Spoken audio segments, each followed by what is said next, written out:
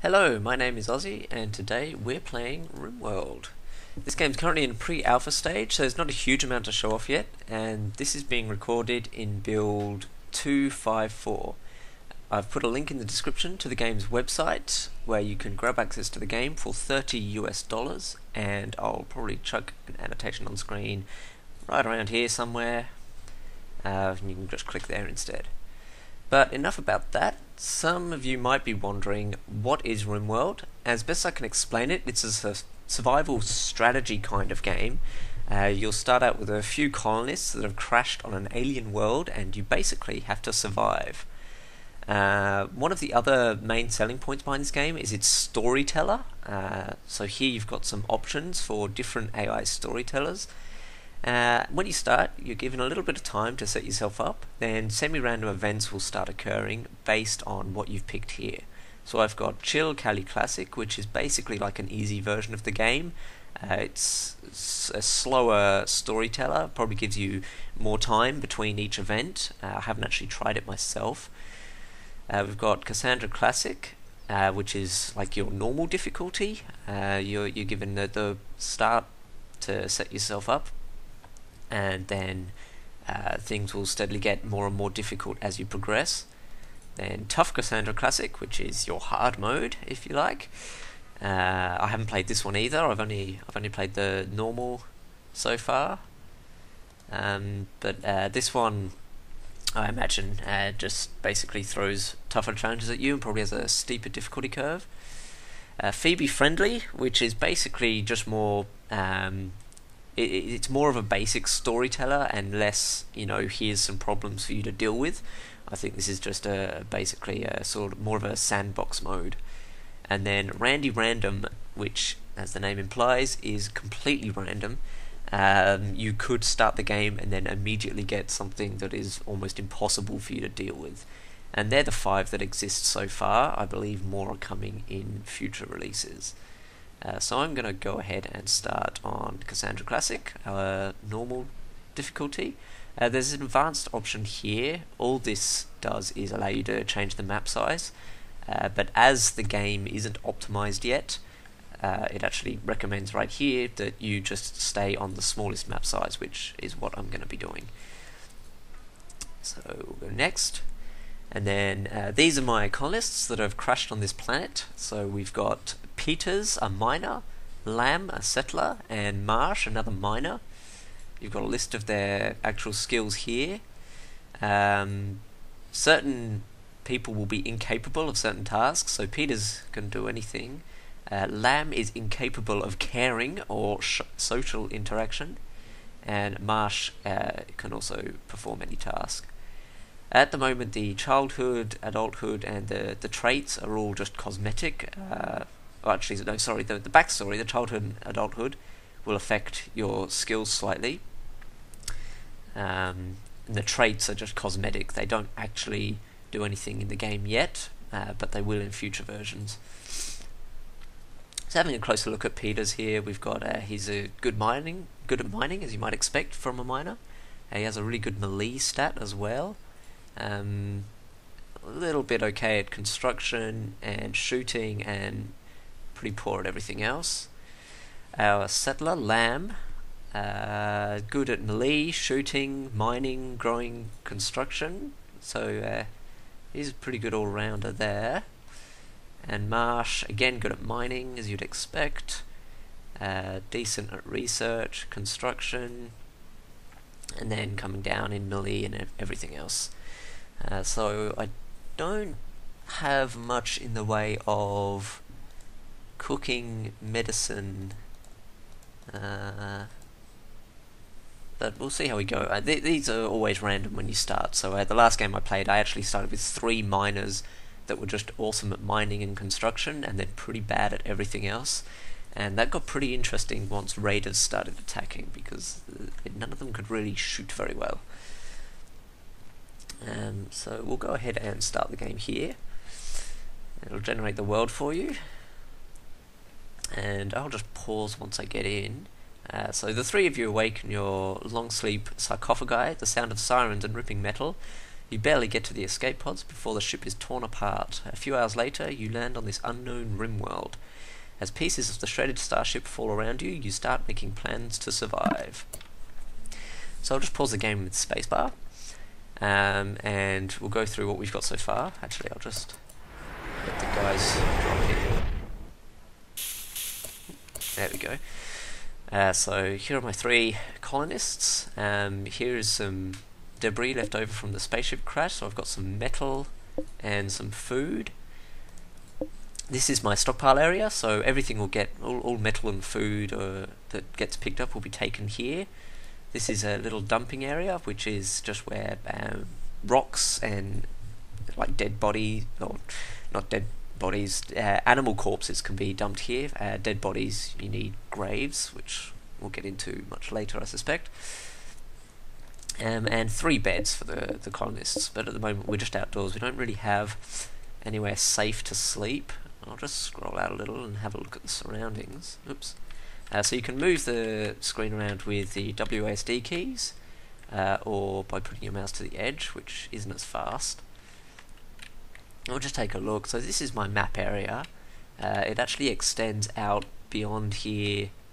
So I've got basically the entire western half of the map is just inside these rocks.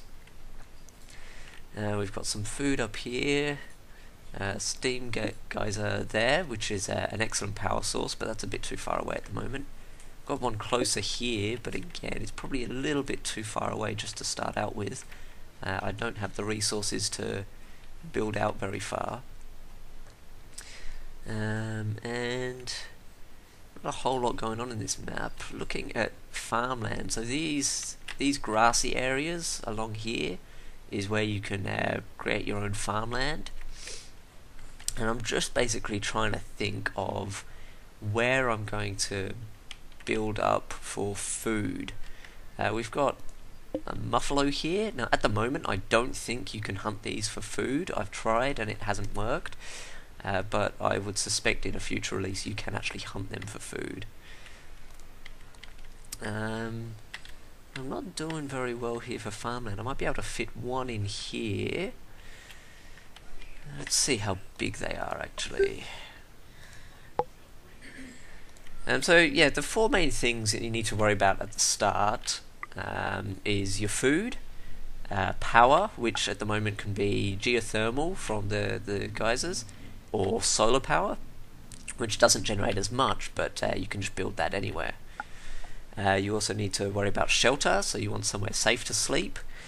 And your people generally don't like being outdoors either. If I click on someone, so at the moment their loyalty is based on whatever is greater out of their happiness or their fear, and various things in their environment will affect their happiness and their fear levels. So new colony optimism is making them quite happy, but they're in darkness, so that decreases their happiness and increases their fear slightly. And sleeping outdoors will decrease their happiness. Eating raw food will decrease their happiness. Being in a messy environment will decrease their happiness. So you just need to manage that. If their loyalty gets too low, I think below 10%, they can have a mental breakdown and basically just go berserk and start attacking everyone else. And going back to the things you need to worry about, so that's shelter and their needs. You also need defenses, so you'll get raiders that will come in and attack your colony. So I also want to build somewhere that's going to be pretty easy to defend. And this map hasn't given me too many options. I might look at maybe just building into the rock here and just have sort of my main entrance in this area, and then I can just build my defenses out here, and that should be quite easy to defend, and it's going to be nice and near to this little farmland I'll set up and close to my dumping area and my stockpile. So I think I'm going to go ahead and do that.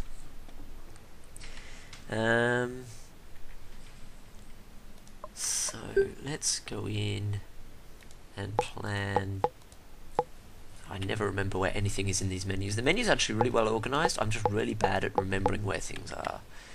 So I'm going to make some orders to mine out into this rock. So I'm going to have sort of a main doorway,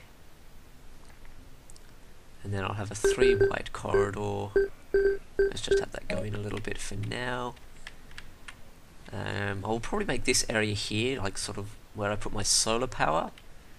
So I'll leave a space here for a battery room, so use batteries to store up power. That way when you're not generating power, you've got some stored. So solar generators obviously will only generate power during the day or when there's sunlight on them. And so you want to have batteries to store up that power during the day, and then throughout the night you can just feed off the batteries to keep your power going. So just trying to plan this out a little. I need the space for the walls around the corridor. Oops, got too far there. So that'll be the walls around the corridor. Then I'm going to have a doorway here going into another room. This will be where I have my food dispenser. So just trying to plan that out. This is the actual interior of the room. So I'm going to want the food dispenser in one corner. Or probably need it to be about that wide. And then the wall around the outside of that. And we'll start off with just that, because that'll probably take them a little while to sorry, excuse me. That'll take them a little while to mine out anyway.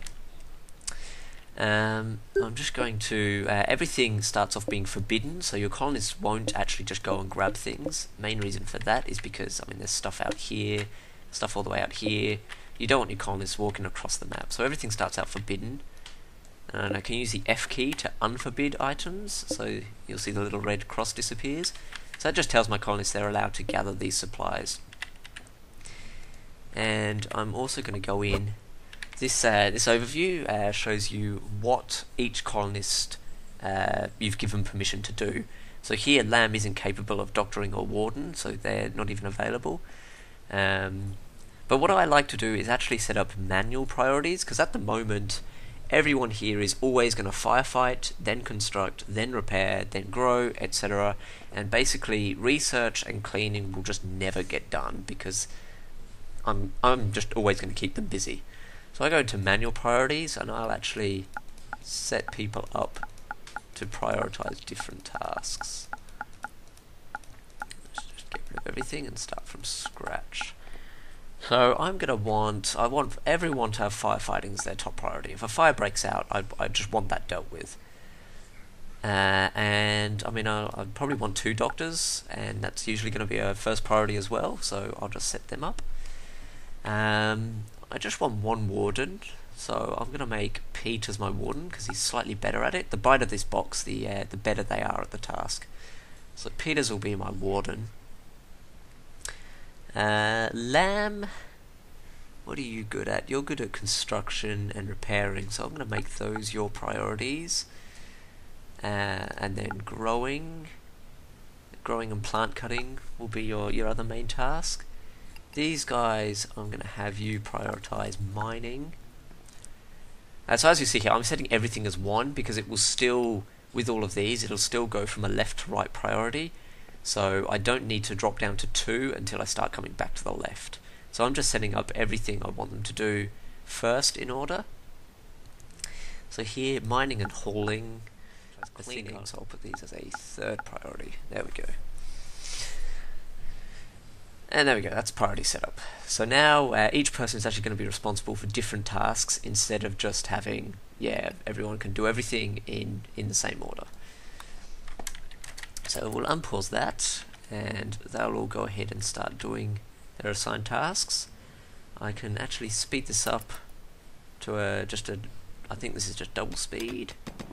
And then you've got like a fast forward, which I've gone to now, which might just be triple speed, but it just feels so much faster than leaving them to do their own thing. So they're going to mine this area out. So I need to worry about, I need meal supply. I don't have much food. You start with very little food. So I'm actually building this area up here to be my food source anyway. So I'll pause the game and go into structure. So this is going to be my main entrance. Some walls around. I'll leave this open because I'm going to expand this way anyway. I'll want a door there, and might help if I actually had a door into this room. A door there. Walls and doors will actually allow you to will have power lines inside them. So if I'm going to have my power source here, I can then just have like a power line coming into what will be my battery room, and then once that's connected to the walls, this whole area will have power. And I'll need to start working on that soon because everyone will start getting hungry. Actually, food, they're about halfway down, so I should probably want to get on that. So what do we need for food? We need solar generator. So we'll start off with one, because I don't really have the resources to build too many. And I'll just put that here. Then I'll mine into the wall, and I'll hook that up with power lines to there. And in this building I'm going to have my nutrient paste dispenser, delicious, a table, and some chairs for them. I'm also going to want light sources. So once an area is enclosed, it becomes indoors. So when they build these walls and everything, this will all become enclosed. And then they'll need a light source, otherwise it'll just be complete darkness. And your colonists will very quickly just freak out in complete darkness. So I'll put some lights in there, which will receive power once this is all built. Fortunately, I've just come into day, so I'm going to have some time to have the solar power running, and everyone will be able to eat once this is all constructed. So what do I need for that? Oh god, where is it? Power conduit. So hook that up like that. There we go, so now we've got power.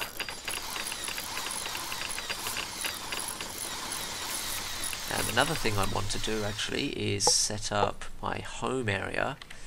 So your home area is basically the area which your colonists will maintain, firefight. There's the area they'll clean. So if you don't set up a home area, basically nothing will ever get cleaned, fires will never get put out. So I need to keep all of this in mind. That'll do for now. I mean, I'm gonna move the beds indoors eventually anyway. So, I may as well. I don't want there to be fires around here, so I'll set this as home areas. And then let them go about. So at the moment you can see it's getting late, it's going to night time, so I'm actually running out of power. This yellow bar in the middle of the solar panel here is actually how much power it's generating based on the sunlight hitting it. So now that the sun's going down, it's not generating as much power. This whole area is being plunged into darkness, which really sucks because now my nutrient paste dispenser is not receiving food, and no one's going to be able to eat. So they're going to have a hungry night. They're probably going to go to bed tonight and wake up very hungry in the morning. But when I get power, they'll at least be able to eat once I get power. I'm just going to set up now a battery room so that I can start storing energy that I generate. So I'm just going to make it a little one. That'll be enough to fit 2 batteries in. So that'll be good to get me started. So now they're going to bed. That's it. They've had enough. They need to rest. And I'll probably get warnings soon. Yeah, warnings soon about how hungry they're getting.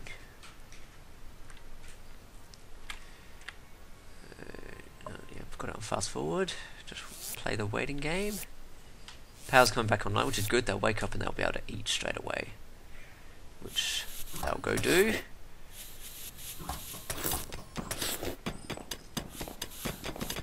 And once that is built, I will go in structure. So I want walls around the outside. Now you can just build walls straight over power conduits and it'll just replace them. Door there. And then I actually want 2 batteries, excuse me, in this room. And I want to add this to my home zone. There we go, they'll do that. Oh, he's built the battery before the walls. Damn it. So yeah, it helps to plan these things out a little bit because your colonists won't just build things in the order that you necessarily want. I'm going to have to plunge everything back into darkness.